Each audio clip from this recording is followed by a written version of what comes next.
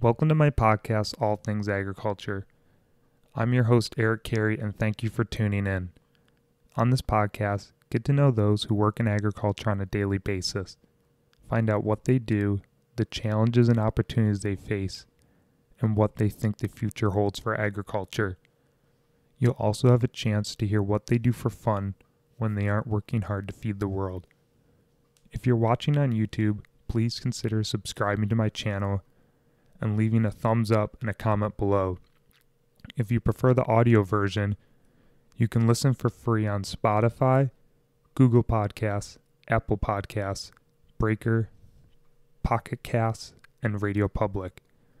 And if you'd like to get in contact with me, please email me at allthingsagr@gmail.com. Thank you and enjoy the episode.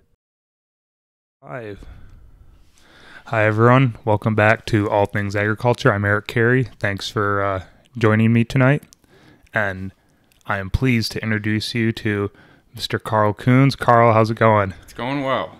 Can't complain. Thanks for coming on, man. Yeah, thanks for having me. I really appreciate it.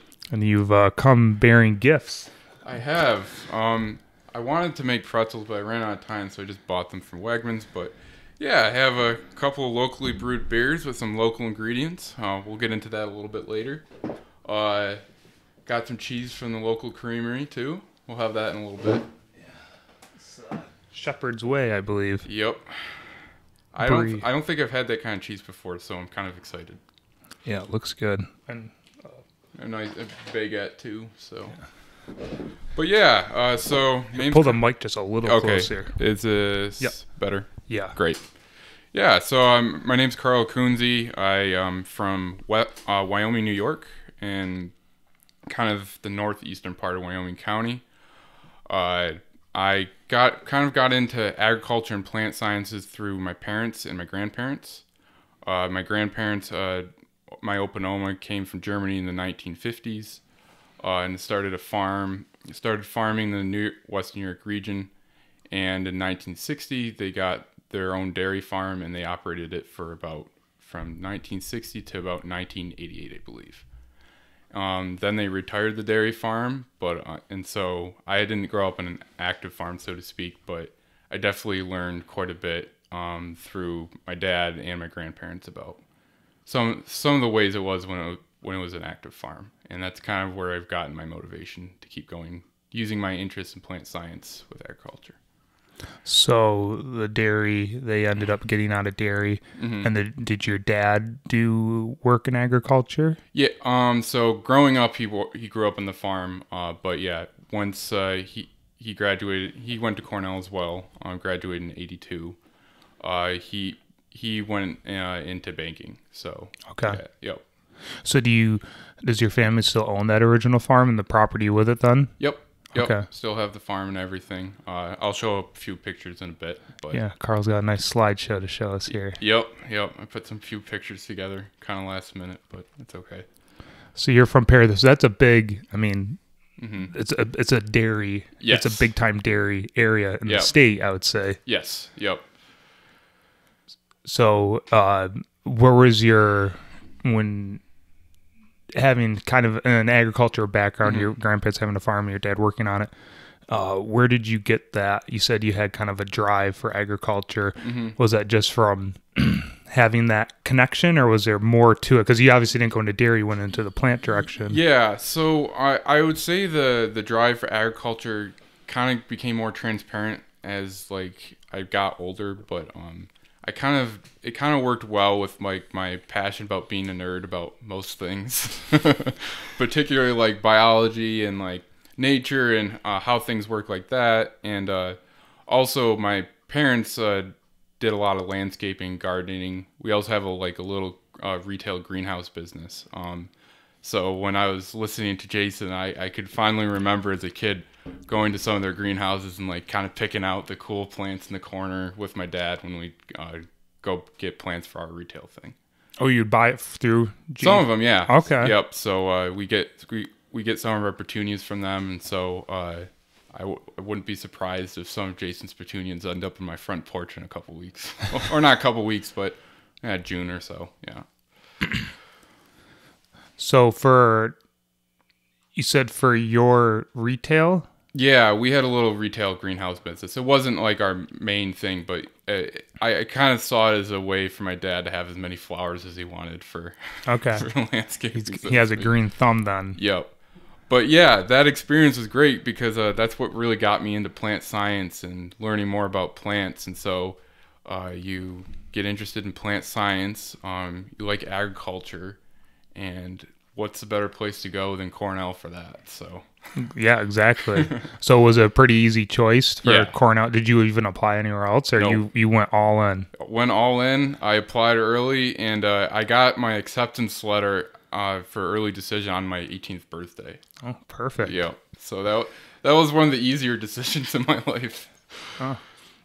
That's good, man. That's to go all in. I guess with the early decision, Mm-hmm. if it didn't work out, you would have had time to Exactly. look elsewhere. Yep. Cool. So yeah, you went. What major were you? Plant science major? Yep. Plant science major. When I started taking classes, I was really interested in everything. So even the really basic biology stuff I found interesting. But what I realized is if you spend too much time studying just plant biology, it can be hard to make a kind of career out of that and also do something that's a little more applied. So I got really interested in plant breeding genetics for one of the main reasons is that it's kind of like an intersection between more your basic biology stuff and more of an applied field setting. So I took a few courses. I found a lab that I could work with for the summer, and that's the lab I'm still working in as a graduate student. So I started in 2015 and 16 during the summers, and then once I finished undergrad, they asked me back for graduate school. Is that Mike Mazurek? No, Mark Sorrells. Okay. Yeah, but Michael Mazurk's class is what really got me interested in plant genetics. Plant genetics. Yeah, yep. Did you take that your freshman year? Yep. I think I was in there with Oh you. yeah, we were in the same class. Yeah, Jason, you and myself. Yeah, that's I was right. a senior taking plant genetics. It was the only class I needed to graduate. Yeah. It was not that I was checked out, but it was kind of one of those classes where you don't probably retain as much information as That's I did some fine. of the others.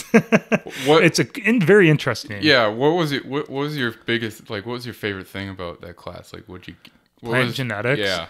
What did you like, or what was your takeaway? God, it's just genetics in general are so fascinating, and how the whole heredity and I guess there's not really one point exactly. It's just the overarching theme of I find genetics very fascinating. Yeah. And it's in cows. It's very interesting. I'm very interested, but yeah, the whole same story, the natural selection, how you put plants in a certain condition, some of them will mutate and they'll survive, and then they start a whole new line, or they proliferate, and it's just nature has a uncanny way of continuing no matter the obstacles that are put in its way. Exactly. So like all that I find always really interesting, and so I found plant breeding is like it's like humans can kind of do that in a way with plant breeding. Is like you make the selections and you go with it. So yeah. So I work now with Mark Sorrells. I'm in my 4th year now.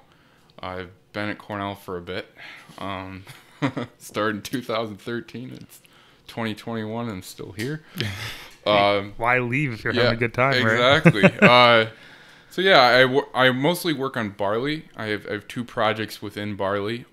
One is winter malting barley, so I'm kind of in charge of developing the breeding program for that.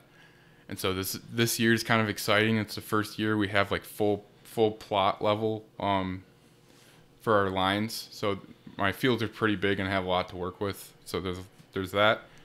And I also work on multi-use organic naked barley. So naked barley is different from regular barley because when you harvest naked barley, the hull falls off kind of like wheat, whereas regular barley, the hull stays on. Okay. And so we're trying to find out how naked barley grows in New York conditions, and that's been my job trying to figure that out. So is that a variety of barley that one is not native to the Northeast or New York, or? Well, yeah, that's the thing. None of them are. So you got to like test them out, see what does well, and then if you find some lines that do decently well, you cross them and self them down for a while, put those progeny out the field, and then you hopefully find something that works well. So see what continues. Yep. And so that works. We have pretty good success, in my opinion, with the winter barleys because much like winter wheat, it grows better than spring grains. So you plant in the fall and it'll overwinter. Yep. And you can harvest it in mid-early summer. Yep. Usually end of June, early July. It's a couple weeks ahead of wheat. So. Okay. Yeah, and so the naked barley, most of my naked barley stuff is just 4 minutes down the road, down in Freeville. Oh, so, yeah. So do you work with Ethan Tillabine? Do you know any of the guys who work there? I've met him a couple times, but I don't know him as well because I'm always in passing or I'm like rushing there to take notes and then I'm out again and then I come back later in the day because I forgot something. And but no, I will say that Freeville, they do like a really good job with the organic management of those fields. Like they can be expensive for a research project, sure, but like they do a really good job. And that's something you definitely need when doing organic in general, let alone organic research with barley lines that aren't always adapted to New York. So yeah, there's probably a lot of handwork that goes into or just cultivating stuff to keep. Yep. So with my spring barleys, I test that they present me a greater challenge because a lot of the lines aren't as well adapted here, and of course you make crosses to do that, but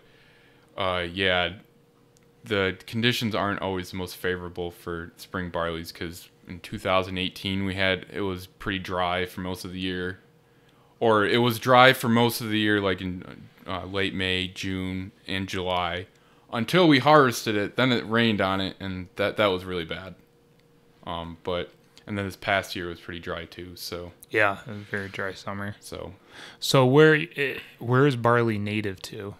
So how far back do you want me to go? Yeah, I guess country of origin. If you really want to go that far, you can do country of origin. Barley is one of the first domesticated cereal crops. I believe it was almost before wheat.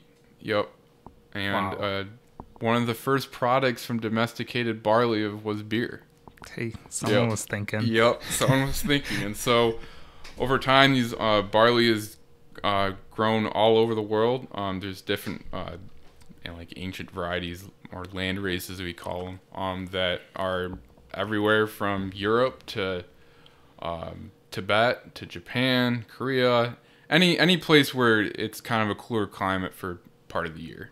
Like barley would have a hard time in most tropical places. It doesn't like the really hot weather that well. Okay. Yeah. But yeah, so I really like working on barley. It's pretty cool to work on, hopefully on a crop that if we get a winter variety out, will hopefully do well in the conditions and we can use to make local products such as local beer using local malt. So is that the long-term goal? Like, what's the long-term goal of your research? Try to find barley that works well in New York? Yeah. That's so essentially what you're looking at. So for our spring malting barley, we have actually done that, and my colleague Dan Sweeney, who's finishing up right now, is releasing a barley line this year that he started with his PhD project, which is like really kind of impressive because it usually takes like 7 or 8 years to develop a barley, and he's done it in like 5 or 6. And how he did it was using this process, using something like genomic selection, which was actually first found in cows. So we're essentially taking some of the breeding principles that are found in animals and just kind of applying it to plants. So if you could explain to people what genomics is for those who might not know. Yeah, so genomic selection is using kind of like the genetic information from an individual, like a cow or a plant, and you make selections based on the genetics and not necessarily just what you see in the field or what you observe in the barn, so to speak. And you kind of develop a population for these genetic analyses by doing something like having a training set. So then you know what parts of the genetic information that you want, so to speak. And yeah, so genomic selection is a way of kind of speeding up the process. So you don't have to phenotype as much. You can just look at the genetics and be like, okay, using this statistical model, we can develop something called like a genomic estimated breeding value, which is just it's just a number that kind of quantifies it, and you select which ones are best and use that. So a lot of what my lab and colleagues have been doing is kind of like testing it and validating it, and so Dan was able to successfully do it in spring barley, which made the process speed up the process a few years. That's got to be kind of like groundbreaking. Is he one of the first, or has it been done before? It's been done in other crops. It's been done in other crops like wheat for disease resistance and things like that. But yeah, it really helps the process up. It speeds up the process pretty quickly. I didn't mind that much. All right. Well, so yeah, even that genomic selection for plants is then even kind of different compared to how you do it for cows. Yeah, so actually cows is probably one of the best case scenarios for genomic selection, because it speeds up the generation time really fast, because generation time for a cow is quite a while compared to a plant, so to speak. So, and the biggest thing compared to a plant and animal is with an animal you can control the environment and where the animal is, and so you don't have as many environmental factors compared to a plant in the field that just kind of has to survive the brunt of the conditions, so to speak. But I'm also not an expert in genomic selection in cows, so there's probably something I'm overlooking here. But yeah, it's really interesting how you can use different principles of genetics across like kingdoms, so to speak, from animals to plants. Animals to plants, or sometimes with plants and human genetics and things like that. So where do you see plant genetics going in the next 10, 20 years? Oh, that's a good question. Am I going to open a Pandora's box on you? No. I mean, I'm going to say I don't know. That's a short answer, but there's different directions. There's kind of like two big camps in plant breeding genetics. There's people. There's more of the quantitative genetics side, and then there's the molecular biology side in plant breeding, and it always seems like goes in between those. And so I would say right now quantitative genetics is on the upside, but especially now with the fact that you can use more digital agriculture and more tools to quantify things in the field. So I would say more quantitative genetics is where it's going, but also, we'll see what happens with the new technology of CRISPR. Have you heard of CRISPR before? No, never heard of it. Yeah, so CRISPR is kind of like the next thing beyond kind of GMO, so to speak. So it's like what is it? Clustered regular interspace short palindromic repeats or something like that. But essentially, CRISPR is a way of you can be like really precise at where you make the changes in the genetic code. So you design a thing called like a guide mRNA, which is just like a set of instructions of where to go, and then you can make go to the A's, T's, C's, and G's, so to speak, and like cut it or like get rid of that base, and then you make a change. Now, most CRISPRs are kind of just like removing that change, but and you can there is some evidence of being able to like, through fancy like homology directed repair, I won't get into that. You could essentially sometimes insert a gene in there too if you want, but most of it's been just like taking something out. But it's pretty revolutionary because just of how precise it is. With kind of your GMOs through like the kind of agrobacterium, so to speak, you can't be as precise. Like wherever the agrobacterium mechanism kind of puts the gene in, that's where it is. But for this, we can like target specific parts. So like there's specific parts of the gene structure you can target. Yeah. Wow. So you can actually say, and like you said, the GMO, you kind of, you stick it in there and it kind of sticks wherever it wants, where this is like, I want that gone. Yeah, exactly. It's basically like going into a word processor, finding a letter and deleting it. And in a way, yeah. So adding. So this is like really good for like qualitative traits that have like a big effect. And so certain kind of diseases in plants have this, like the difference between naked and covered barley is like one gene. And so that's great. But when you have traits that are much more quantitative, like yield, where it's a bunch of different parts of the genome that contribute to it, CRISPR can't quite do that yet. And the process of doing it more than once, called like multiplexing, is nowhere near that. So that the CRISPR technology still is a little ways off, but I know companies like Corteva and probably Bayer/Monsanto are working on it now, and I think they'll be releasing a variety soon with it. I'm not sure though. Wow. So will that be for your run-of-the-mill corn, soybean? That'll be everything. That'll eventually. It has the potential to, yeah. Wow. But I don't want to it is really cool, but of course it has its limitations as well. I'm always cautious to say this is the next big thing, because that happens all the time in biology, or some new technology or sequencing, or like some process comes out and everyone's like, it's going to change. And then reality sets in and it's like, no, it's a little more complicated than that. Yeah. Yeah.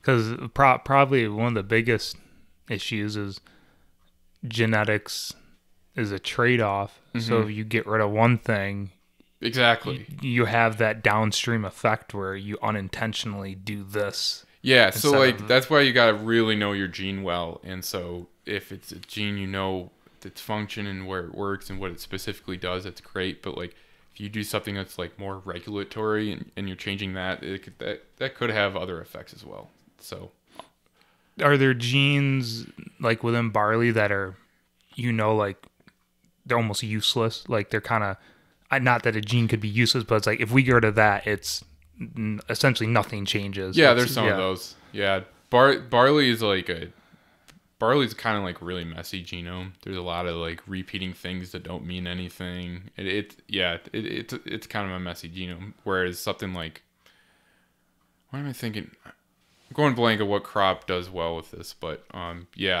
there's some things like that you could try. But yeah, going to naked barley would be a good example of how maybe CRISPR could work in barley, but I'm not sure if they successfully CRISPR'd barley yet or not.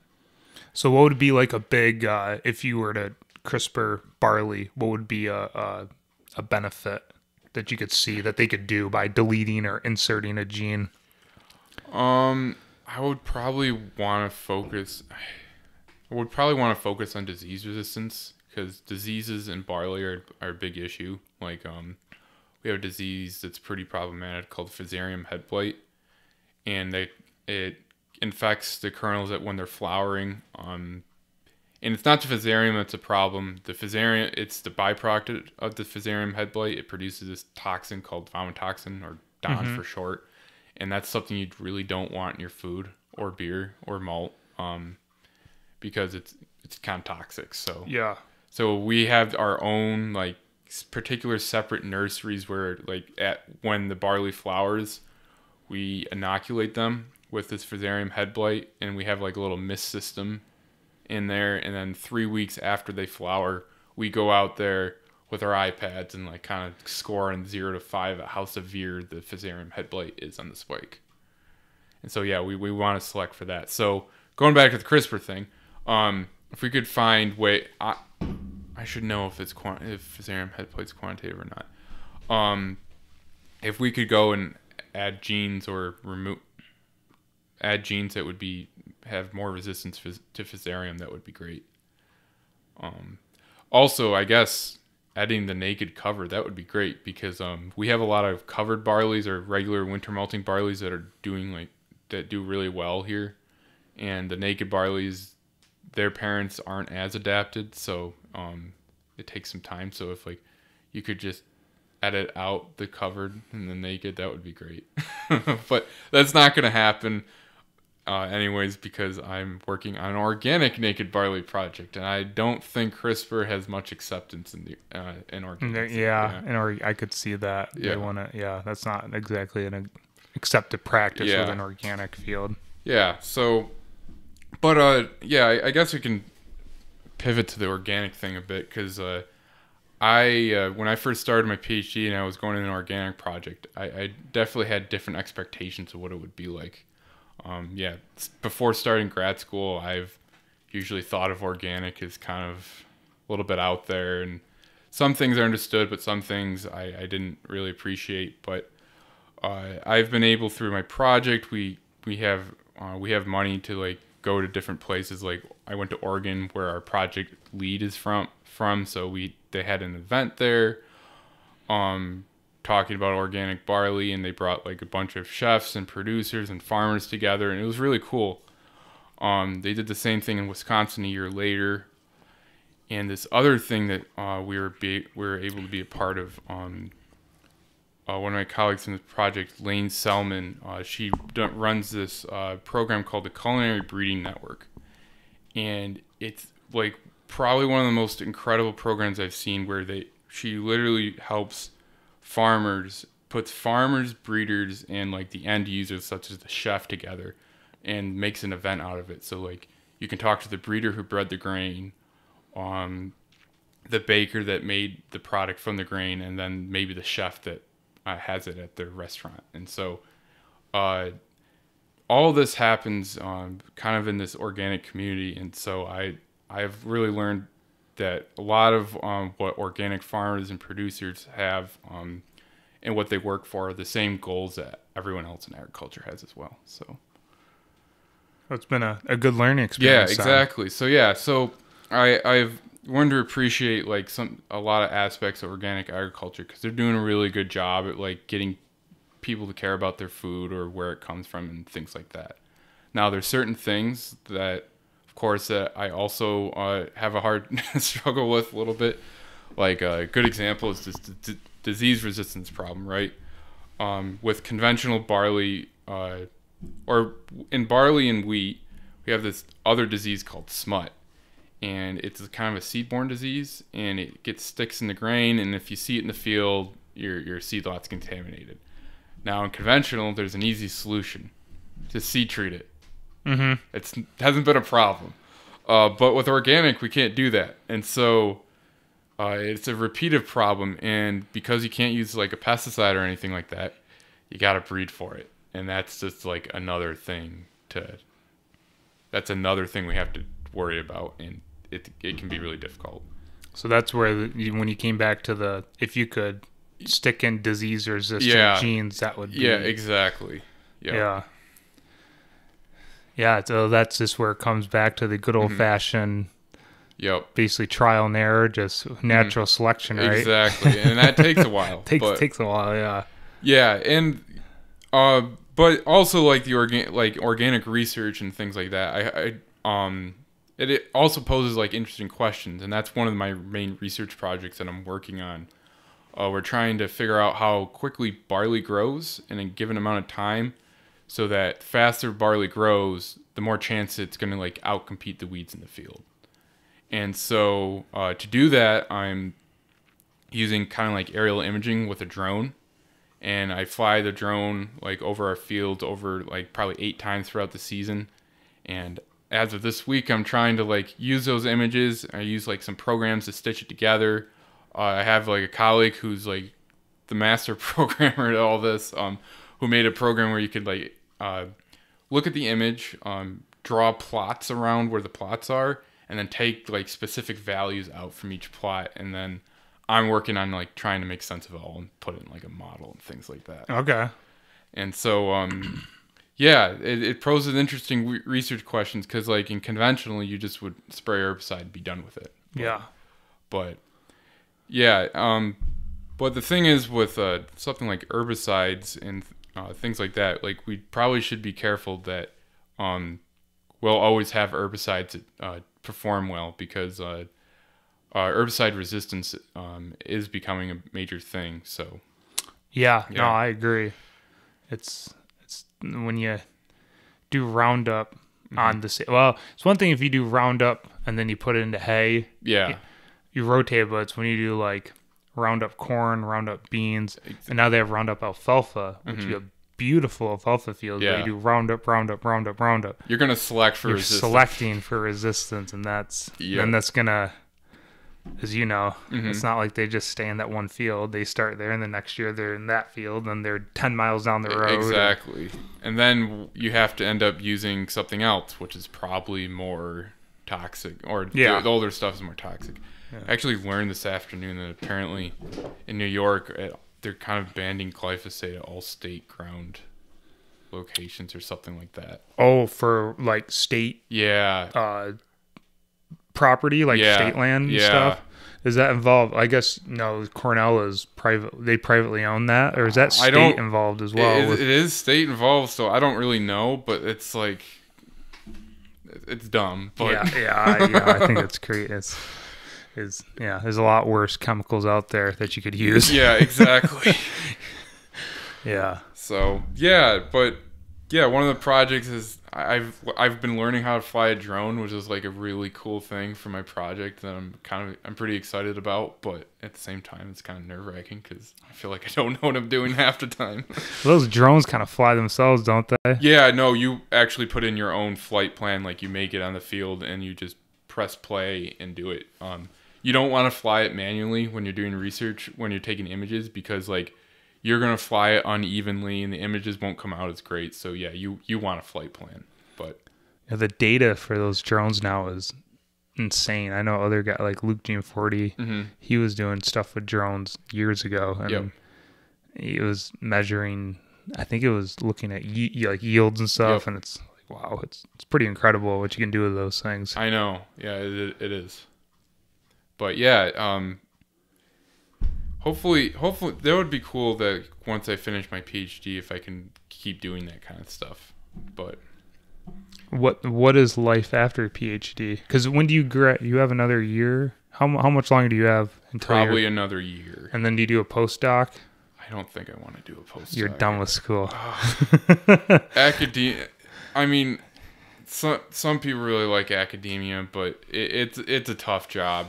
Maybe I'm definitely biased because I've only been at Cornell, and Cornell academia is the next level of intensity. But I mean, you get the benefit of academia is you get a lot more freedom to do what you want, research projects you want to do, and that's really interesting. But you got to write a lot of grants for all of them, and sometimes the grants don't get funded. Sometimes you have to completely rely on grants, or the university doesn't help you as an ag program like you should. Things like that. Tell us how you really feel. How I really feel. I don't want you to get in trouble. No, I won't. Oh, we could get into it mildly. So, I would say that Cornell needs to light the fire at Cornell about making sure they continues to support agriculture-based science, because the life science is quietly eating away at the agriculture science, and it's getting a little frustrating. Yeah. Cornell was founded as a agriculture school, but they're like with extension professors are retiring and they're not replacing them. There's facilities that could be managed and things like that. So yeah, it's bringing back ag education would probably be a good start as well. Yeah, that would be a great start for Cornell. Yeah, it would be. And they definitely could be some improvements for that. But yeah, I think they got rid of that program, the ag education program, like right before I started or something like that. Yeah, it was. I want to say Kenny was like one of the last classes for the ag education. They still have some classes. I think Matt Perry still teaches some, but yeah, they don't have the major or the minor. Isn't it at Ithaca College, which kind of blows my mind? Yeah, because because they have more of a master's in education, so there's like a dual program. Oh, I see. Yeah, Brady. So Kyle's younger brother Brady, who came. Oh yeah, joined. Yep. He just. I think he's doing his student teaching now. But he just did that program last year. Oh, okay. Yep. Cool. So yeah, after college, after you're done, what do you think you're gonna like to do? I don't want to pigeon myself into like one specific type of career, but I really want to do something that's like meaningful and like exciting. So I definitely don't want to just breed corn in Iowa. I don't want to do that. If breeding corn in Iowa just is like the cycle of more yield, it's like it seems a little monotonous. But Yeah, I'd probably want to work for a company for a while to kind of get like some outside of academia experience. I've listened to some of these other podcasts. It's really exciting to see like on farm like trialing some things, seeing how well they work, and like kind of this venture capital thing. So maybe after a few years working for a company, I could start something of my own. But that's just wishful thinking so far. Man, you gotta always have that in the back of your head. Oh yeah. But other than that, other things that probably would want to do is maybe work in policy a little bit. I've noticed sometimes with policy decisions that they're not always made with the right accurate data in mind. So it would be cool to be at the table to help people make those decisions a little better. Yeah, sometimes Washington and the people who write the bills, what drives me nuts is when they write bills or write laws for recommendations, whatever, for farmers, but there's no farmers actually involved. Yeah. Or even like you said, a plant breeder who's like, hey, like this is bunks. Yeah. This is bunk. This is what it's actually exactly. Like. So like, yeah, for those decisions, you need a farmer. You need someone who does plant breeding. You need people who are out in the field doing things to tell you like that's actually not gonna work. Yeah. But yeah, I am kind of interested in that because through the societies I'm part of, there's this program, like research group called Tri-Societies. So there's like the Soil Science Association, the Crop Science Association, and the American Society of Agronomy. And they have this program where they bring like late stage undergrads or graduate students in a thing called Congressional Visits Day. And so you get like all expenses paid to go down to DC, and they set up meetings for you to talk to people, your like congressmen, about funding agricultural research. So they did a really good job of like preparing us like what to say. They give us a pamphlet that was like easy for them to see. So like I found that really interesting and eye opening. And I mean, if there's an issue you care about, like you can contact your representatives, but it does help to have like a meeting ahead of time and knowing what you want to do when you're there. So you did that. You went down to DC Yep. and sat in with the senators and reps and all that. Or like, the legislative assistants and things like that. I mean, the chances of you talking to the actual the congressman, and especially a senator, that's very low. But yeah. Unless you got a hefty check for them to give them. Then exactly. I'm sure they'll sit in with you. Exactly. You're right.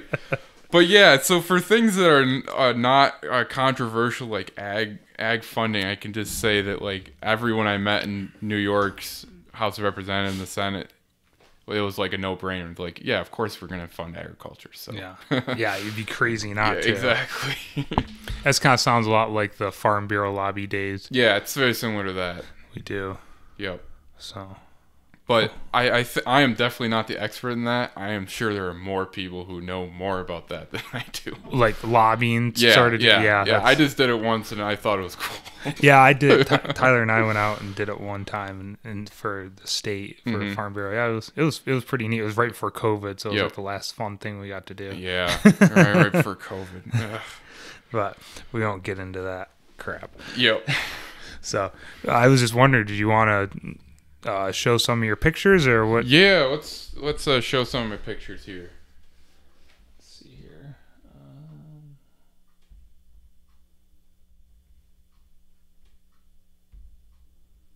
There we go. All right, I'll just press that. So this is kind of like the prep we do. This is going to be for our winter grains. Pretzel? Yes, pretzels would be great.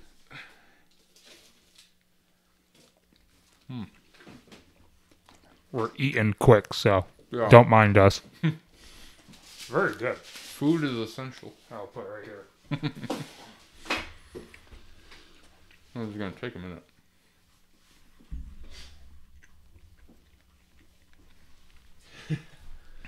So it may seem like at first glance all our fields are really small. Like an acre is a lot to us, but that's because it takes a lot of time to plant plots as opposed to just straight planting one field that you just seed constantly. And so to the left are some of the envelopes. I think that's like half the trial of my big, like 480 plots of barley lines. And so they're all in a specific order. Based on the lines, you kind of like randomize them, and you have this kind of field design, experimental design to control for the variation in the field, so to speak. And then in the middle picture here, you can see planting. And this is kind of our planter. So the way I formatted this wasn't great because I cut off the important part. But there's somebody sits like right at this table, and cutting out of the picture, there's this like kind of metal tray thing, and so you put a box in there, like these planting boxes, and someone on the back takes one of these envelopes, dumps it through this little cone thing here, and the seed falls through and is planted into the ground. I have not done this before, not because I don't want to, but it's one of those things where you don't want more than one or two cooks in the kitchen kind of thing, because it's really complicated. So I would be very prone to screwing this up if I tried doing it. So you don't want to. Can you dump a bag, or do you have to wait till the seed is almost out? You kind of gotta. Seed's almost out, so you gotta really be paying attention. Precise. Yeah. Yep. And of course, mistakes happen a little bit, so you'll see the plot move, but our field does like a really great job. Is that in Freeville? Yeah, that's in Freeville. Yep. That's nice ground too. There's like no rock. Exactly. Yeah, the ground there is great.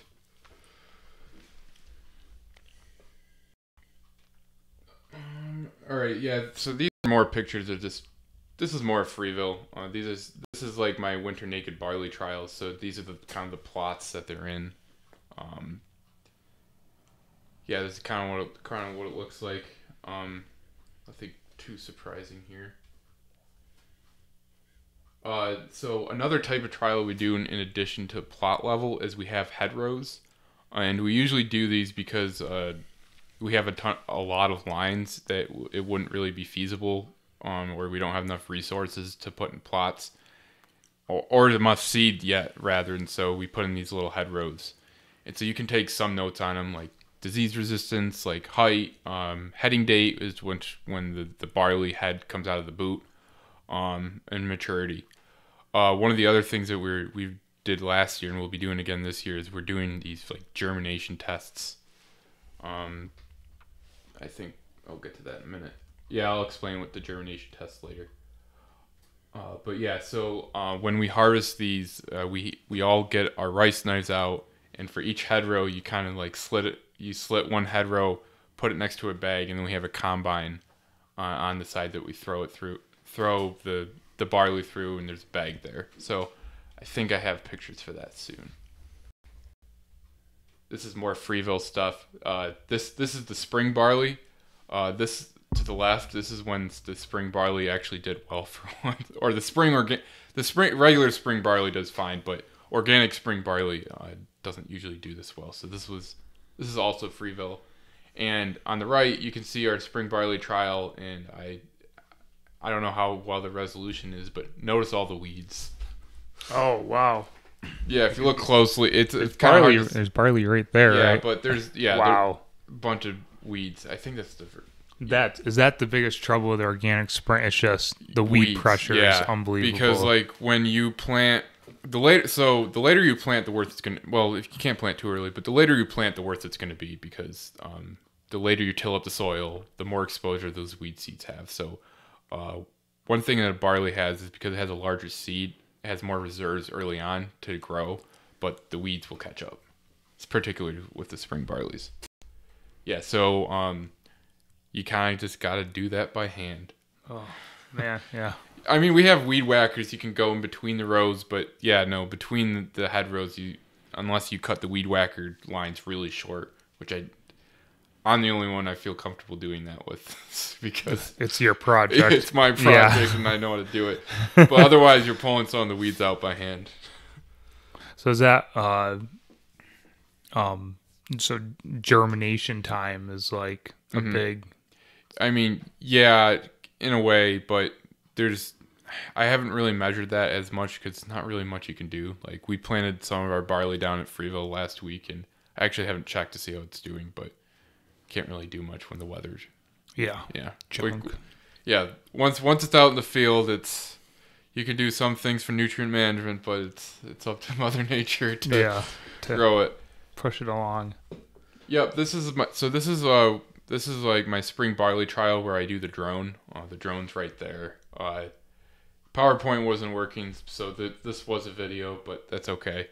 You can, if you can see the drone well enough, you can see there's different parts. Those blades, as it turns out, are pretty cheap, because I broke one on my arm once. Yeah, we were fine. I might as well talk about this one. Please. So last year when we were flying the drone, I'm obviously still new to things, and we had a flight plan and it was working out, and the drone stopped and it was done. So what you do on the control pad is you press home, and that usually brings it to the point that it started at, and it goes down. Well, it wasn't going down, so it was time to get in the manual mode. So I did I moved the drone above where I wanted to go, and I landed it. And then there's this procedure where you're supposed to do where you put the two joysticks in, and it's supposed to turn it off. What it did was it rotated the drone on top of itself. And I got like really scared. I'm like, oh no, I'm going to break this really expensive drone.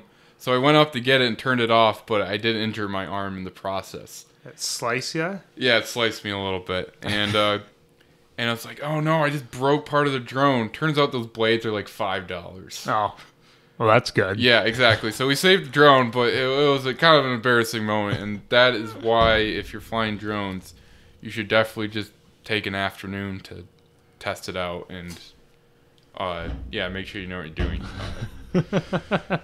Yeah, I tend to have many accidents one way or another. They're usually entirely my fault. But yeah, so that's the drone. You can see the battery there. There's these two. They're kind of sensors.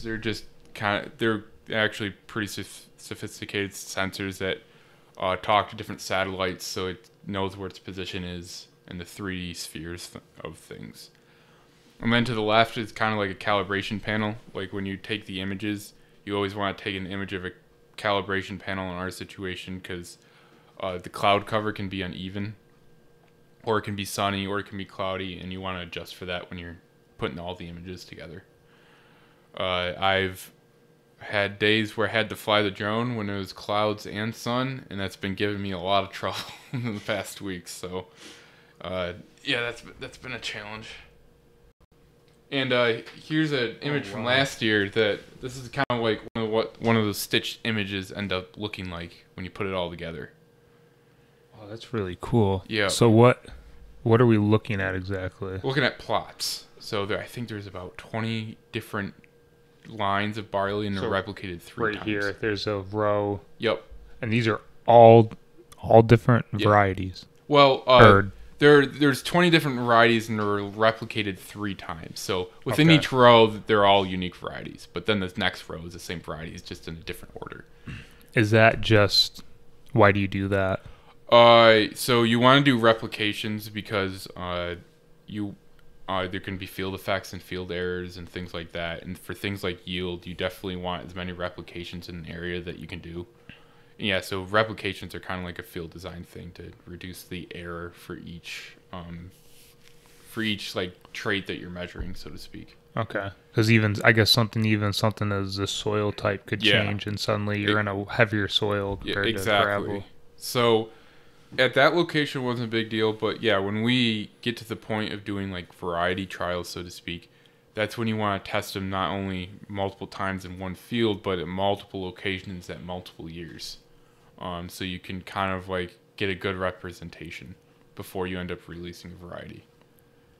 So how do you choose these 20 varieties? I did not choose them. When they made the grant, at these kind of grants, there's often multiple institutions that are involved, and there's one institution that's kind of the lead one. So for this project, our lead institution is out of Oregon State. They're like the real MVPs of barley breeding. They've been doing it for a while. They have a really good environment out there. When barley it's like dry all the time when it needs to be.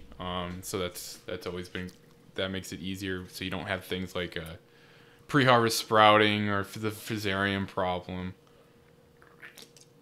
But yeah, so the lead PI is kind of in charge of organizing everything, and so the professor out there is Pat Hayes, and now Associate Professor Bridget Mintz, and she's the person that kind of selects the lines for what to use. And you know, when you do these projects, like, we didn't have much experience in barley back in 2017. We've been only growing it for a few years, so like you kind of just put lines you think will do well and you test it out, because this is kind of like a very early stages in the breeding project. Like, you're just trying to grow barley, these lines, and see what does well. And after this project is when we select some lines and we're going to make like a breeding population. So you said it's base, the lead is out of Oregon. Do they have do they just want to see what works in New York? Like, what's their kind of gain out of this? Right. So so with these projects is that they're funded from the USDA, like the Organic Research and Engagement Initiative. These research projects are meant to be cross collaborative throughout the whole country. So, like, because they come federally funded, they want grants that do research at all these different institutions. So, okay. Oregon's the lead. We're for this project. So New York in our program, Madison, Wisconsin, Minnesota, and UC Davis are involved. And so they also grow out these trials, and it's up to us grad students to put a report together and talk about these trials and evaluate them, look at things like genetic by environment interactions and things like that. So what works for us in New York might not work for people in California and Wisconsin, Oregon then. Yes, exactly. Now there is some similarities in environments between the Midwest and here, but Oregon, yeah, it's definitely really different. I would say actually some of the winter barley lines are kind of do okay, but yeah, with our spring barley lines shown here, a lot of them, like, I was just looking at this last week, the yields for the spring lines did really well in like Oregon comparative to like the Midwest and Northeast, where most of the time the yields weren't that great. It's because the drier. Well, I don't know, because I'm not quite sure yet, but yeah, just like when the rain, just the timing of when the rain comes or when it doesn't come, the type of weeds, the type of soil, all these things contribute to drastically different effects. Just growing the same line in different places. Is Oregon? Are they? I'm not even sure. Would it be University of Oregon, Oregon State? Oregon State. Is that on the west side of the mountains, or is that on the east side? Like, where do they do their plots? Because you have, it's a whole different climate. So they do a bunch of them in Corvallis, which is just a couple hours south of Portland. Okay. I think they have trials out there, but I'm not sure. That's just kind of cool about them, because they just go over the mountains and you can basically do a desert simulation, which is pretty cool. Yeah. I'm not sure. I'd have to check that out.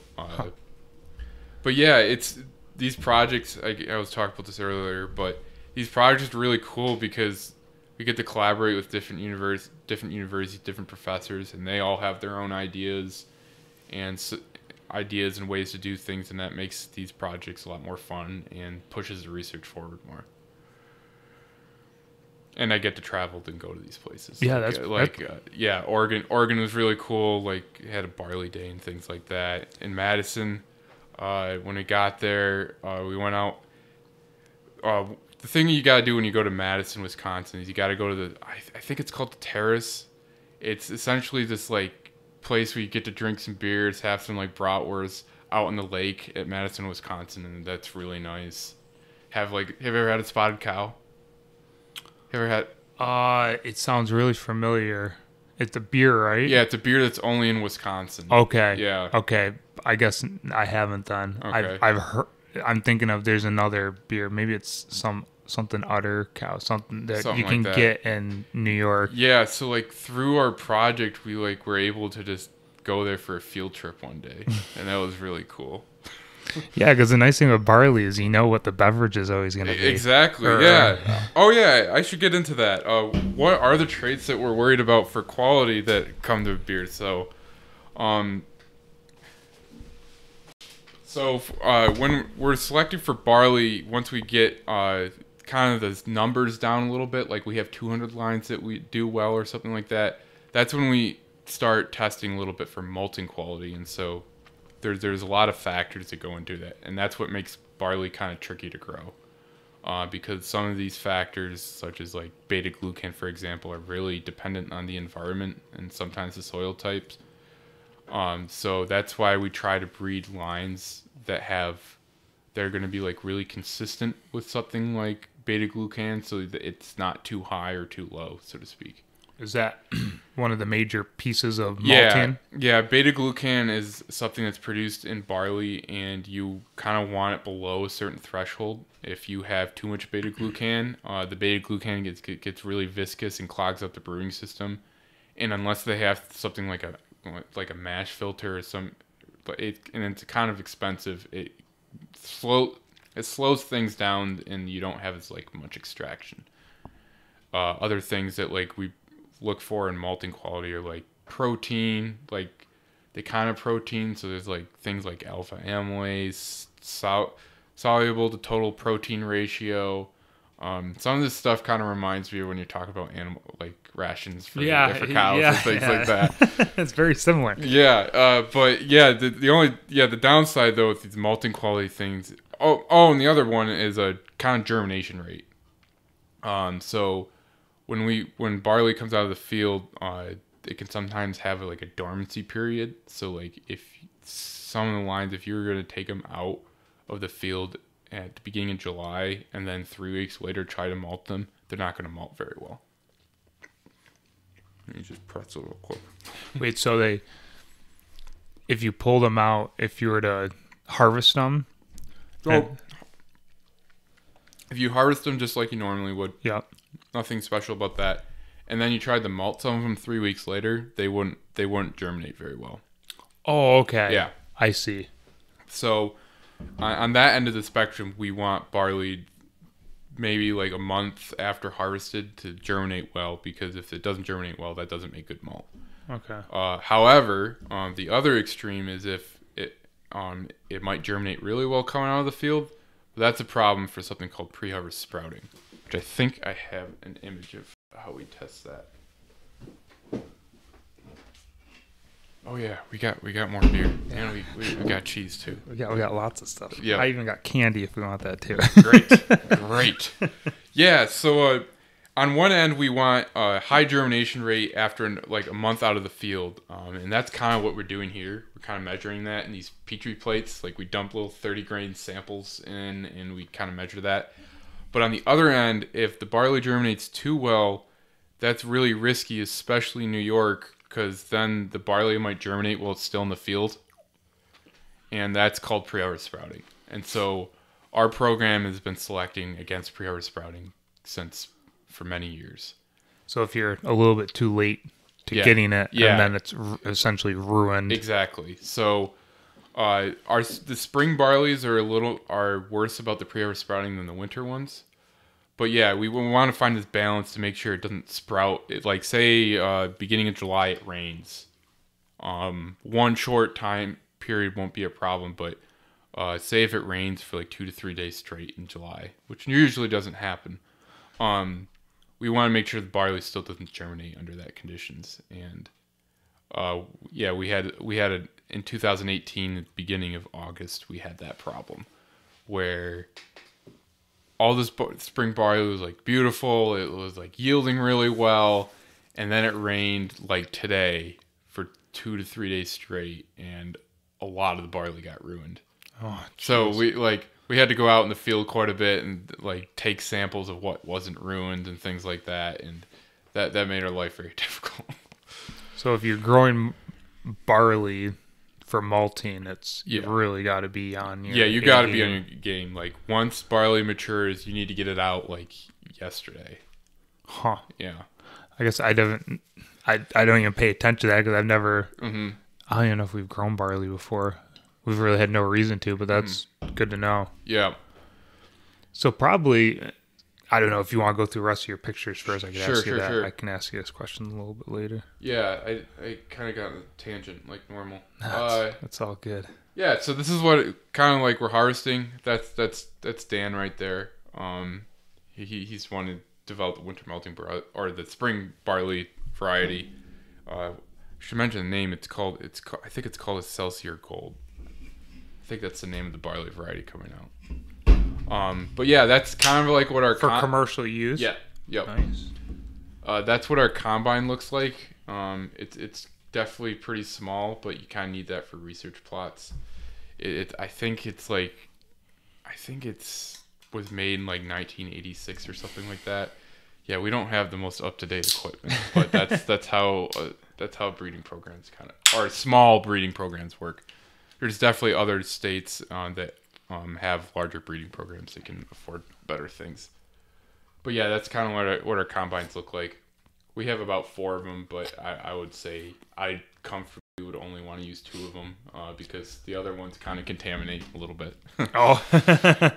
Yep. And so to the left here is kind of our trays. Like to test this pre-harvest sprouting thing and the germination.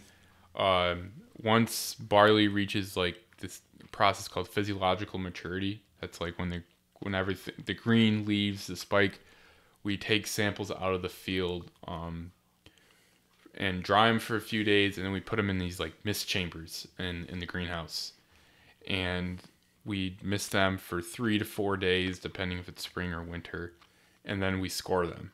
And so they'll have like a 0 to 4 score if there's only roots coming out of the barley grains, and then maybe like a 5 to 9 if there's a coleoptile or like green shoots coming out of it. And so the highly susceptible ones are pretty much plants already for after 3 days. But most of our winters actually are pre-harvest PHS resistant, so that's been pretty good. The other thing we've been doing this last year, which has been a lot of work, is that in addition to the pre-harvest sprouting, we've been taking samples out of the field for germination. And so we do about 5 spikes for PHS per sample, and for these germination assays, it's been anywhere from like 15 spikes to about 30. And unfortunately, with these spikes that we harvest out of the field, we can't put them through the combine because the combine will kind of nick the grains, and that alters the germination a little bit. So we kind of like got a hand. Oh. We gotta get like gotta get a rubber tube together, staple one end, and kind of thresh these by hand. And it's been a lot of samples, but yeah, we do that. We put them in little baggies, and then we freeze them until we want to start the experiment. Then sometime in September, we take all the samples out, and that freezing is kind of like a freezing point in time. And then once they come out, we kind of count that as days after physiological maturity. Okay. So we count them into little envelopes, and we put them in those little Petri plates. There's like about 3 mils of water in there, and we just score them after 1, 2, 3, 4, and 5 days. We kind of count the rate at which they germinate. And lines that germinate pretty fast are kind of what we want in this situation. And we don't want lines that like germinate really slowly.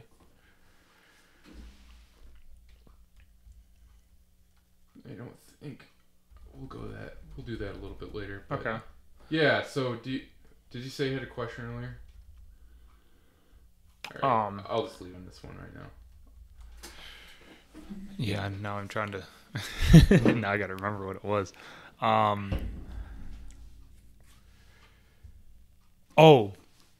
So with all the craft breweries in New York, and I know a lot of the rules for making like craft beer in New York, you're required to buy like New York barley malt, all that. Is there kind of a big demand for more barley varieties? Is this one reason why you guys are doing this as well? Or we get a lot of funding from New York State to develop these lines for this reason. So far, for the spring lines, there's some that work well, and right now there's other winter lines. But yeah, we're getting funding from the state to kind of meet this demand, so to speak. Yeah, there's just so many crap, which is great. I love like this, like we're drinking. I guess you want to go into kind of talking about this a little. So with industrial arts, the Yes Farms, Yes Beer, and definitely with the Talking Cursive, the malt from this is produced from Valley Malt in Batavia from Ted Hawley, and he does a lot of these kind of specialty malts for people. And he's been like really helpful because he hosts some of our field trials. Like we'll go to his farm and grow out field trials. We go to field days out there, so we talk about what we're doing in the field. Ted Hawley talks about what he's doing in the malt house, and so anytime I see like his malt house on here, I always try to get these kind of beers. This is good. Talking Cursive, it's it's not. I like the Yes. Is it Yes Beer, Yes Farm, Farm, Yes Beer? Yeah, I like that a lot. This is good, but I like that. It has a lot more kick to it. Yeah. This is a lot more of a mellow. It's good though. Yeah, there's just so many beers. I know. Breweries. There's one, Summer Hill. It's probably 10-minute drive from here. They make all their own beers. It's good stuff. And there's another one, I don't know, probably 4 or 5 miles on the road from that on Route 90. Yep. Going in. I've been to Summer Hill before. Oh, you have? Yeah, yep. Okay. Yep. Yeah, they're involved with the owners of that. Work with my dad. They're kind of on the board for the ag program for Groton, which you helped out at. Yeah, so yesterday I was here in Groton again. So I work with Jason Oliver. He's an ag teacher. And I kind of went into his ag classroom and talked about like what are some of the projects I'm working on. Did a little bit of a barley crossing demonstration. Sorry I didn't bring those, but no, that's fine. Yeah, I did a little like demonstration how to cross barley, like what are the benefits of barley. One other thing, I brought some lines and I kind of showed him like what does a cross barley look like. So there was one line that was purple and it was like purple, and one that was like more of what you think of regular barley. And the spike I brought, you could tell the difference by how they were crossed. So I kind of just showed the basics and things like that. And yeah, Jason I know is because Jason's wife Amy has been working in our program until she was working in our program for a number of years. So yeah, it's all local. Yeah, that's pretty cool. I didn't even realize that till I was getting set up. Yeah, and you're like, I was in Groton yesterday. I was like, what? Yeah. Really bright students too. Oh, good. Yeah. The whole STEAM project there is like really cool. Like that's some state of the art stuff down there. Yeah, that was a big. I don't know. A couple of years ago, they decided that used to be a whole six. Like when I was in school, that was the 6th grade wing on the bottom floor, and they had this envision of changing it over a couple of years ago, and I guess it's been gone real well in the ag program. Jason does a great job. Yeah, he's a great teacher, and so that's exciting to see. Yeah, I kind of want to get that for my high school at some point. And we're very fortunate. The administration is very much behind it as well, which is something you definitely need. Exactly, and that's good to have an administration that like is really on board with that. Like that's very encouraging. Yeah, it is. They have a high tunnel. I don't know if you saw, they have a high tunnel across the road, and Jason was telling me about that. Yeah. So, and I think they have other projects coming up they're going to try to implement. So it's great. I think it's amazing. I wish we had it when I was there, but yeah, I give Jason a lot of credit because Jason has his PhD. He has his PhD, so there's multiple things he could do, but it's really inspiring that like he wants to teach for yeah exactly, and like make an impact like that. So yeah, like he could probably have a job doing whatever he wanted. With his what is his PhD in exactly? Do you know? I think it was like engineering or something like that. Okay, yeah, he's a smart guy. Yeah, I know he does a lot with mushrooms too, I guess. Oh yeah, shiitake. They grow mushrooms. I I always missed a boat when asking Amy when they have them, because by the time I always ask them, I'm like, yep, we already sold them all. It's like, bummer. But yeah, essentially with that, you kind of like have to get certain kind of logs and you kind of punch holes in them, and then I think you inoculate them or something like that. I actually don't know the details. That's all I know. Did you not do that with Frank Rossi? I never took Frank Rossi's class. You never took Hort 101? I know. Even I took that class. Yeah, like I had a very weird course schedule. It was very out of sync compared to what most people did. Like I should have taken that class the first thing I did. Like that was the very first class I ever took, and I was like, "Wow, if this is how all Cornell classes are, this is gonna be a breeze." Well, I know you get like do you get like food in the every morning or something like that? He'd bring in like the plant of the day, and it'd be oranges or apples or pineapple or whatever. Yeah. And we made mushroom logs, and we trimmed vines for winery, and we did a lot of cool stuff. So he's a very energetic man. Yep. Yeah, the shiitake mushroom. I forgot about that. I'm not a big mushroom person. I didn't used to be, but I over time, I actually just used to be a really picky eater in general. But over time, I've learned to try different things, and now I'm really, really willing to try most things. That's good. I'll try most things. There's definitely still a limit if it's. Sure, yeah. Like something I'm still not quite on board with is like things like Blue Ranch. I still can't really do that well. Oh, like blue cheese stuff? Blue cheese maybe a little bit, but like ranch or like dressings and things like that, I'm still like. Oh, you don't like dressing? Well, a little bit, but not a lot. Like Okay. I used to not like it at all, but it's still one of those things where I'm like, I don't know. It's one of those weird things. That's a different one. I guess I'm more. I'm not like a huge cheese person, which people find like very odd. Really? But okay. I think I've gotten more. I don't know. It's the sharpness of it. You don't like the sharpness? The sharpness. I don't know what it is. It's like a big turnoff for me. So I think we're good because I think this is kind of a soft. Yeah, I think we'll be good with this. But yeah, like really, like when we went to Italy with a Cuds trip. Oh yeah. Oh man. I got a story about this one too. Oh, do you? Okay. Yeah, that cheese over there was just like, I had some. I was like, no, I'm good. Yeah. So when I went abroad, and that was a lot of fun. I went to Wageningen, or however the G's they pronounce in Dutch are a little strange. It's like a kind of thing. So it's like Wageningen. So were you in Denmark or Netherlands? Netherlands. Okay. Yep. Wageningen, Netherlands. And the funny thing about Cuds was, I was never in Cuds because whenever the trips happened, I couldn't do them, or I wasn't aware they existed yet. Like as a freshman, I didn't know anything about Cuds. But when I went abroad, the first weekend, I took one of those like cheap Ryanair flights down to Rome, and I kind of just partied with them for the weekend. Oh, you guys were both there at the same time? Yeah, exactly. Like I just started abroad, and the first weekend I'm like, I'll just take a quick trip down and meet everyone down in Rome. It was a lot of fun. Yeah, it was like a $60 airfare. Yeah, exactly. Dirt cheap. Exactly. It was like so cheap. And so here I am. It's like, hi, Mike. I'm Carl. It's like, yeah, I know you are. What do you? I'm here to party for a couple of days. That's all. No, I mean, I was actually. It was pretty fun because like I wanted to go to Rome, and there we were. But yeah, so why don't you go into your abroad? Yeah, so one of the main reason I went abroad in the Netherlands was because it was close to Germany, and I got a lot of family over there that I know quite well. Oh, okay. Yeah.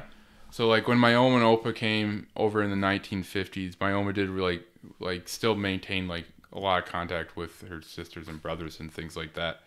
So I really value that a lot because it's really nice to have family in different parts. So I would spend a lot of my weekends going to visit them and doing things like that. I ideally maybe should have went to Germany for abroad, but like their schedules didn't align up so well. But yeah, I also went there because of Wageningen's. It's a pretty good ag school. It's very similar to Cornell Cal's or like UC Davis and things like that. And so they had some classes that were pretty good with plant breeding and stuff like that. Some that weren't. I actually was taking one class. I forgot what year it was meant for, but I joined me and this Welsh. I forgot his name. Me and this Welsh guy were in this class, and we were like the only two people who were like spoke English. Like we're the only foreign students, and the professor was speaking in Dutch for a while, and then it's like, oh, I gotta change to English now that these two students are in here. And then afterwards, I get an email or something like that. Could you leave the course because I want to talk in Dutch? Oh. It was like, well then, Oh, all right, okay. all right. This is how welcoming. Yeah. Don't try to be too. Yeah. So we ended up just taking this like impromptu course, which was actually kind of nice because like all I would do in the morning is just sit on a computer trying to figure out this computer program. But I kind of got the VIP experience because I got to go behind what most students can only go to certain parts of campus. But me and this guy got our VIP access, so we were able to get like free coffee and things like that. And I think that's when my liking for coffee started. Oh, you're a coffee addict now? Yes, unfortunately. You're a slave to coffee. I mean, I do feel like if that is kind of like I feel like that's something that would happen in Ithaca, maybe. Yeah, yeah. There's so many coffee options, like your couch hump bagel and all that. They just opened up a coffee shop like 2 blocks down from where I live in Fall Creek. Oh, did they? Yeah, so I could literally just walk to a place. It's not good. It's not good. It's not good for me. I love coffee. Coffee. Oh, me too. I don't drink it maybe once a month if I go out for breakfast. I control myself. And it works real well if I need it. Exactly. I need to learn to control myself better with it, but it's useful. But anyways, coffee, whatever, coffee. But yeah, so I went to the Netherlands. I didn't go by myself though. I had, not in Wageningen I was by myself, but we there was a crew of us. There was Kyle was in Edinburgh. What was the name of the place in England that a lot of people... Harper Adams, Harper right? Adams, yeah. Yeah, so Andrew Kuhn, Nick Finn, they were in Harper Adams, so we met up a couple times. Hannah Rinci was in Denmark and Copenhagen, and then Zach Hins was in Milan, so like... Wow, you had a lot of people. Yeah, so like there was a lot of weekends we went to different places together, and it was pretty fun. That's pretty cool. Yep. I didn't realize all you guys were over at the same time. Yep. Was Kyle was he in the Netherlands as well? No, Kyle was in Edinburgh and in Scotland. Oh, okay. Oh, that was one of my favorite weekends. Like, I mean, I don't really get Scotch now because it's expensive, but if you're gonna try Scotch, that's the place to do it. It's the cheapest place. We went to the Scotch whiskey tasting experience, and that was incredible. My brother wants to go to Scotland real bad. Yeah, food's really good. I actually ice coon on top. There's a mountain called Arthur's Seat. It's kind of like a dormant. It used to probably be a volcano back in the day. I like ice coon on top of that. You carried an ice with you, Carl? Of course I did. Oh. It was Kyle's. I think it was Kyle's idea, but I was like, yeah, we're gonna do it.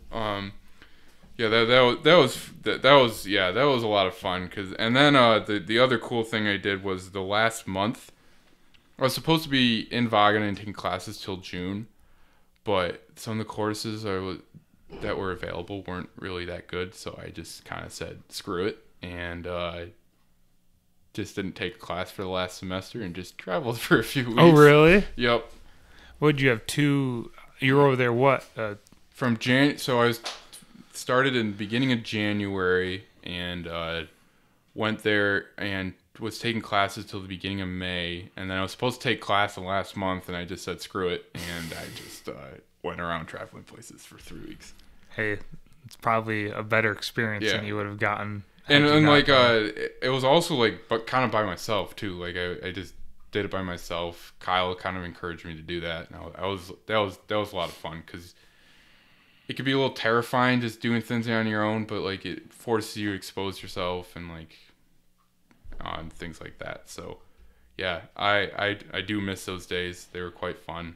I learned also a lot. Like I wasn't just like just partying all night and whatnot. no matter how I felt next morning, 9 a.m. I'd be in a museum for half the day, kind of learning things along the way. So I really enjoyed that. But yeah, traveling's fun. It sucks you can't really do it right now.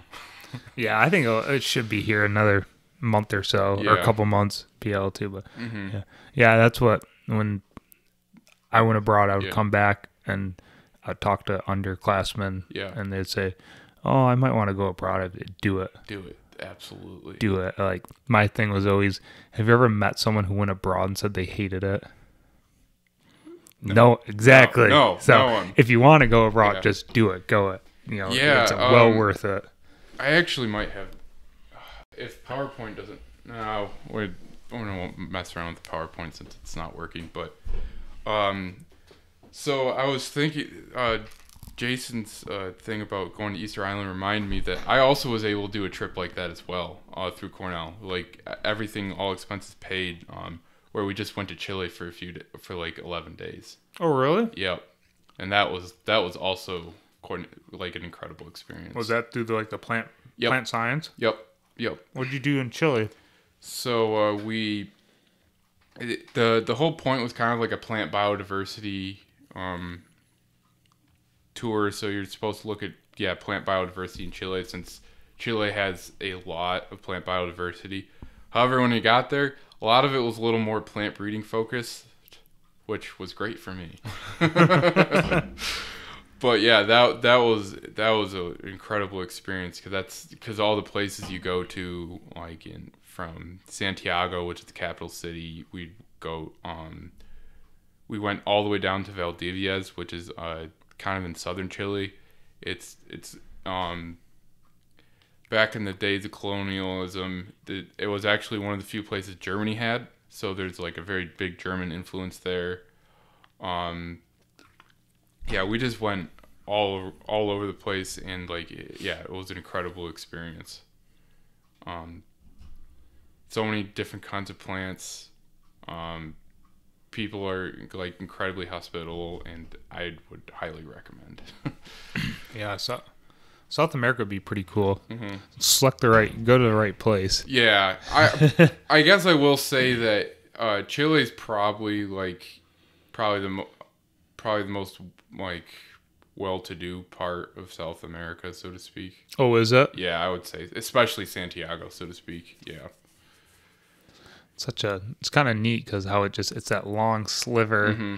and you got all the terrain must be nuts because you go from ocean to mountains. Exactly. So if you go from west to east, you can go from the ocean all the way up to the mountains, which we did. But what's really incredible is the north to south. So we didn't go any north of Santiago, but in the north are the deserts, and they're the driest places in the world.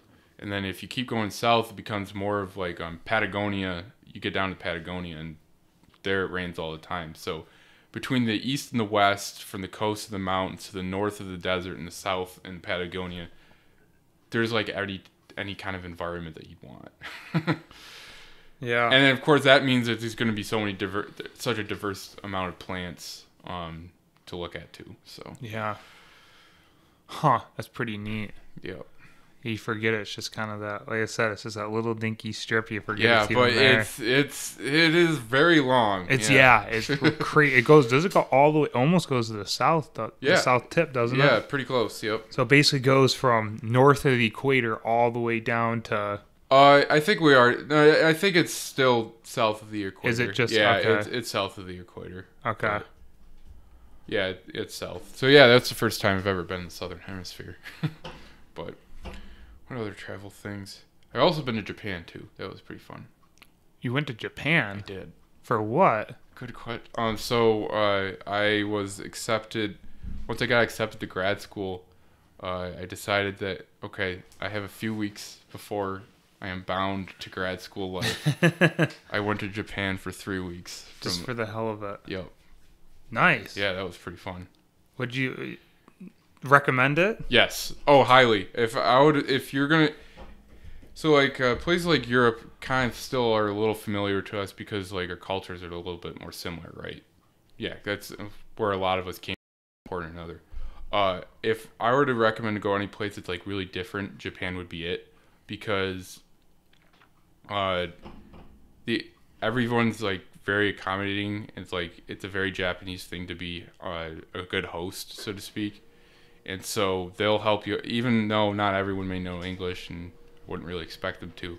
They'll do anything they can to help you out to find your way where you're going. And there's no crime problems or anything like that. And so that would be like the one place I'd recommend for people to go if they're trying to experience something different, but also don't want to worry about other things that they might feel uncomfortable about. But yeah, Japan was really cool as well. I kind of just did as much as I could in 3 weeks. That's a long period of time. From my perspective, like 3 weeks, that's a long time being in another country by yourself too. Yeah, yeah. Like not being abroad at a school, just going there to travel. That's a long time. Yep. That's cool though. Wow, I didn't know you did that. Yeah, it was. I'm very happy I did that, especially now with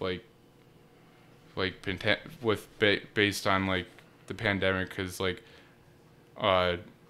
you just never know when you can't do those things as much, like because of things like right now. So you just take advantage of it when you can.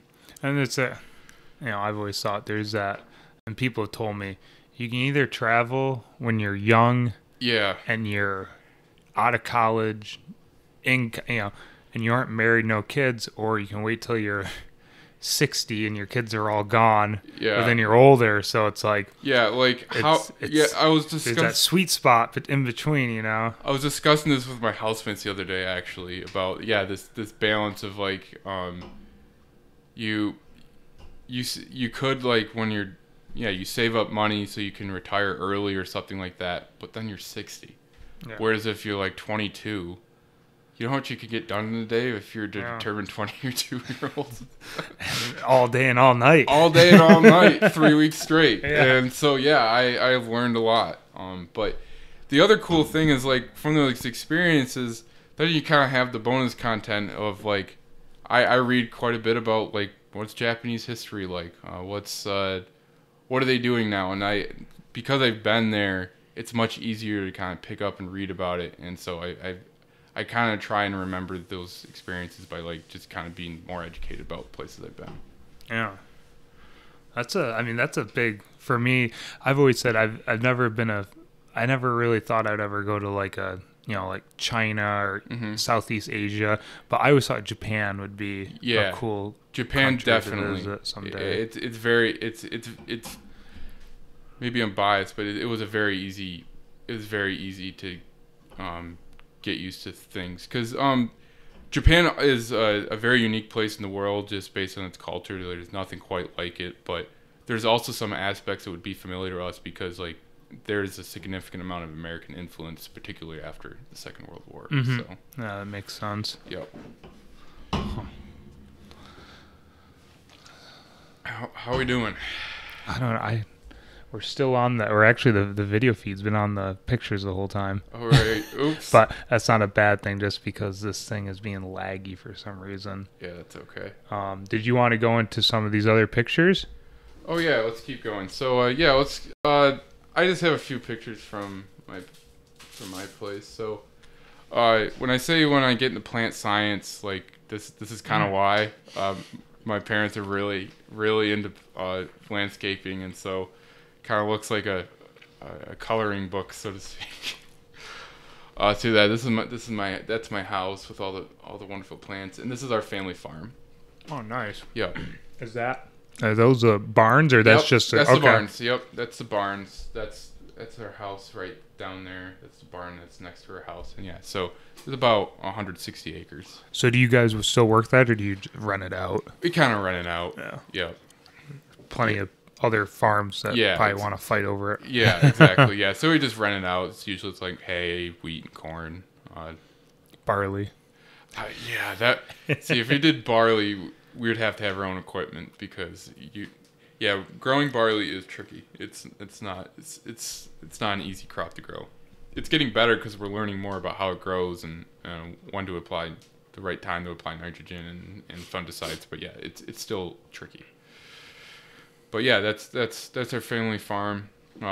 It's like I'm always like taken away about how lucky I am to grow up at a place like this, to have all these kind of opportunities, because I know that's not the case for everyone. So, or the case especially for like my grandparents who, when I'm 18 or 19, I'm at Cornell studying to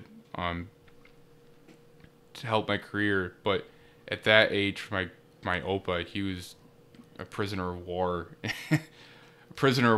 like as a German with the Russians, and then really. Oh yeah, what? Oh yeah. Holy, that must have. Wow, I know a little history about the Russians and Germans, and it wasn't exactly. Yeah, pretty. I was gonna get into this beginning, but I forgot. Jeez. But yeah, so both my Opa and Oma on my dad's side grew up in Germany, and the place, it was called Prussia, but it doesn't exist anymore.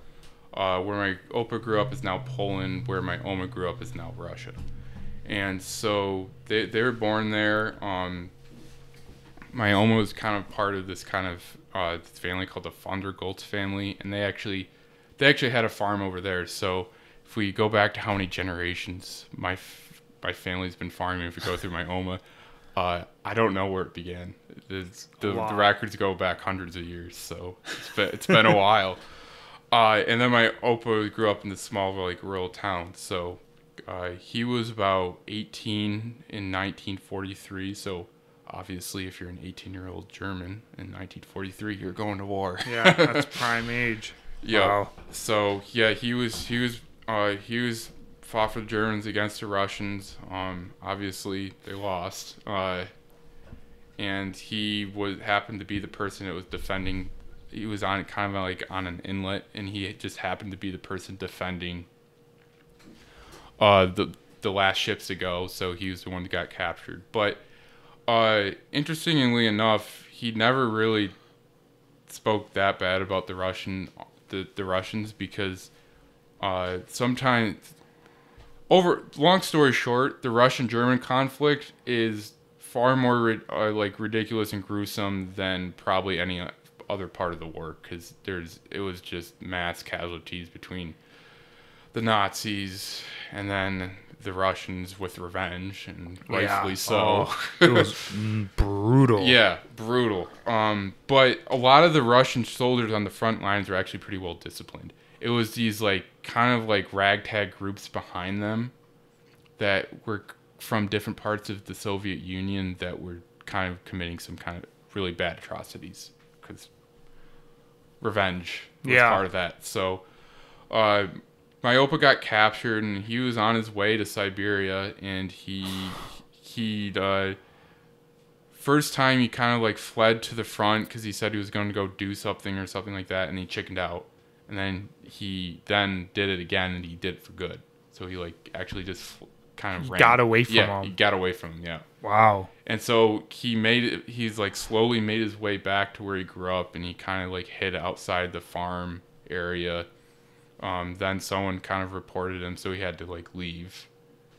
Is this the war is the war going on, or the war is over? The war was over. So the Russians are going after.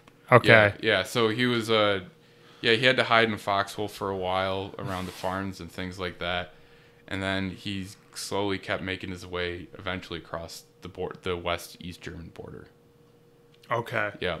Oh, back into the western part. Yeah, to the western part. Then the Soviets are no longer in control. And so for my Oma, it was also, it was a really sad situation, because the farm that their family was on for so long, they had to flee because the Russians were coming.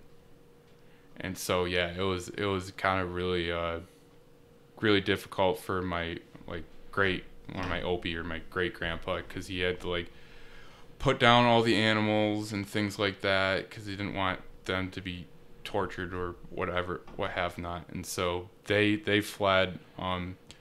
They had to hide quite a bit because they didn't kind of quite make it before the war was over, and they had to do things like hide in certain wagons. They had to take boats across the Baltic Sea, which was really risky at the time because it was a minefield, right? Mm. And so I think either the boat after them or the boat before them hit a mine. It's all really close calls. And when they made it to the East-West German border, it was the wall was a little more developed. Like East Germans and the Soviets didn't want people fleeing to the West because more people for communist. Yeah, Yeah, exactly. a communist state. Yeah. Yeah, more people at communist states. So like they had to be a little more careful, but they eventually did cross as well. And so my Opa and Oma, once they met each other working at neighboring farms in, I think, Holstein in northwest Germany. And they fell in love, decided they were going to go to the U.S. for better farming opportunities. And that's where they came to Western New York. Wow, what a story. Yep. Wow, yeah, like you said, we have no idea what grandparents and stuff went through so that we don't have to go through that. And then my grandparents on my mother's side have been here since mid 1800s. It's more like typical American story, but yeah, both of my grandparents didn't have much at all like growing up, and so they saved a lot of money for their kids and then also for us. That's part of how my education got funded, was because I had grandparents who cared about me before I was even born. So yeah.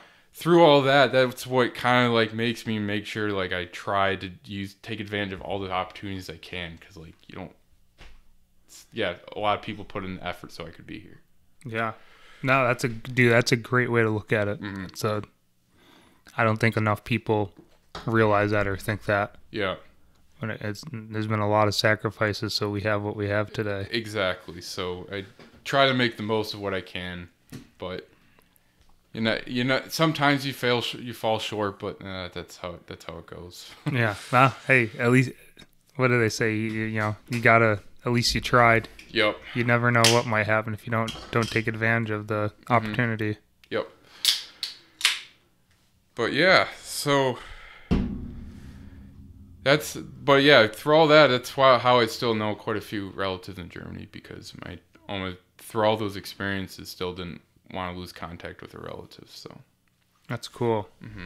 So yeah, do you know much German? No, I did take. So there wasn't any German in any of the high schools. Most of them are too small. I did take a year German in college, but if you don't use it, you lose it. Yeah. Well, I don't lose it. I do think I could pick up on the grammar again, because once you learn, it's very difficult to learn German grammar. But I would have to go there for a while and be immersed in it in order to learn it. Yeah, I understand. Yeah. So yeah, I'm very envious of Michael's experience. Borman. Yeah. Yeah, he was lucky where he had the German in high school as well. Like you said, you didn't have. And it sounds like his high school German was pretty good, or that's what he said. Because usually, like, high school languages aren't always spectacular. Yeah, my French wasn't always the best. For me, the French was pretty good. The Spanish was rough because the guy who spoke it was from the Dominican Republic, and so he was fluent.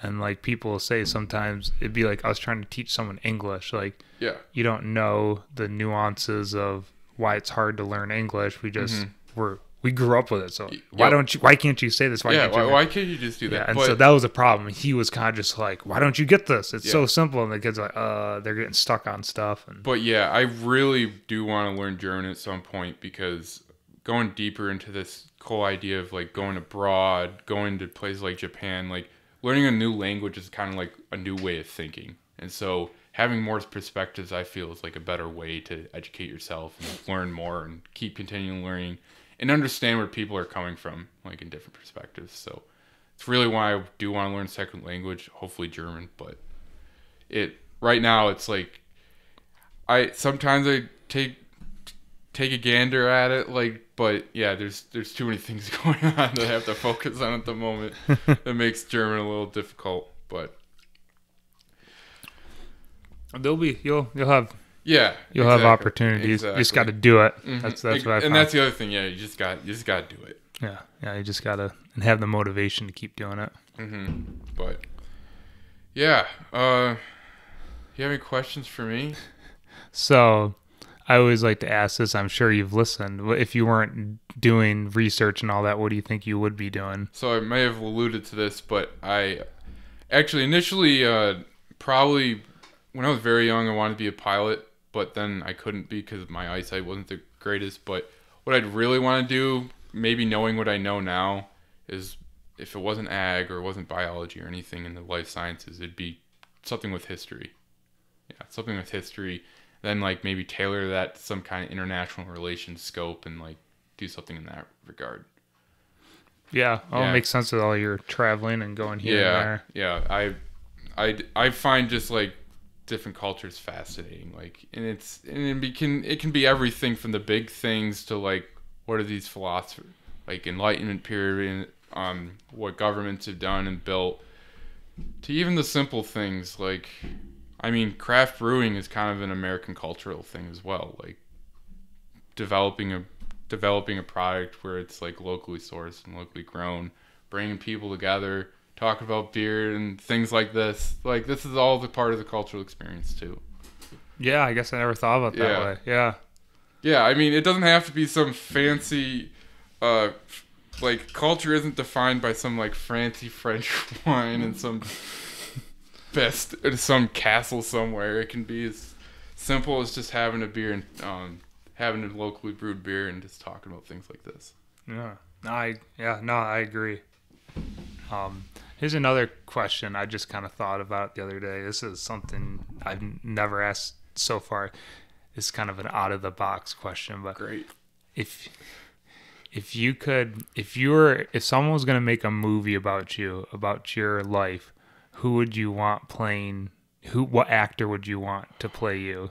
So this is a very difficult question for me because I'm really bad at like picking out actors, and I'm pretty bad about paying attention to the names of actors and things like that. So I'm not always the most knowledgeable in this subject. But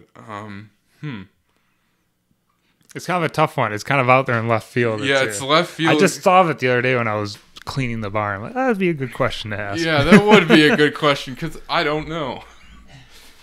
I'm trying to. I guess maybe I could describe some. I guess it would have to be someone who's like doesn't. Can you think of like an actor that doesn't fit into like a group, or I don't know, that just does its own thing? Because that's how I feel like my life is. Sometimes I don't always fit into one box. Like I said, I'm not the greatest with the whole Hollywood thing either, but I'll be honest, I don't know. I don't even know who I would choose. Yeah, I have no clue. I guess if people have any idea, write in the comments below, right? Yeah. That's what I'm supposed to say. Yeah, exactly. If you have any suggestions for what actor could play me, please let me know. I'm both curious and scared to what the potential comments might be, if there are any. But anyway, trying to think. That's more or less. Anything else you want to talk about, or you're? What else did? I don't think I have any more pictures. No, I don't. I'm good. Okay. I think we're good. Okay. Yeah, I don't think I have much else. I covered the basis on talk about how breeding works and everything like that. Feel free to. You can put all the contact info. Yeah, you have email or whatever. Yeah, I have email. I'm making a little bit of a website. Oh, really? It's not that impressive, I guarantee. Hey. It's literally just a link that has like, hey, this is what I do, and that's it. Okay. But yeah, I'll put that in there. Yeah, but, send all that to me. I'll throw it in the description for the Spotify and YouTube so people can go to it. Yep. If you have any questions, shoot them Carl's way. Shoot them my way, and I will try and answer them as quick as I can. Maybe in the summer won't happen as much, but for like all farmers, we're kind of busy that time of the year. Actually, I received good news today that Cornell is actually going to let us hire some undergrads for work, which we didn't have. We had like one person for half the year last year, and that was difficult. They can do all the kind of underling work. I mean, the thing not that it's not under, it's just not underling, because there's two things to that. One, I was once that person, so I feel like I have authority in saying what they can do and whatnot. Two, like, I don't like telling people to do something that I wouldn't do myself. So like, I'll do it with them, but I appreciate the help. Yeah. Well, yeah, there are some things they do that I don't because I have to do other things. But You don't have the time. Yeah, exactly. But like I'm not gonna be like, hey, go weed my plots, and then not do it. No, I'm gonna be there too doing it. Yeah. But yeah. Anyway, Carl, my man, dude, this is awesome. Yeah, thank you for having me on. Thanks for coming out, and I guess we'll enjoy some more pretzels and bread and cheese. Yeah, we didn't open the cheese yet. Wow. Oh, that's okay. We're gonna have it now. Yeah, we can have it now. Thanks everyone for watching, and if you have any questions, Carl's information will be down below, and thanks for watching, and I'll see you all in the next episode.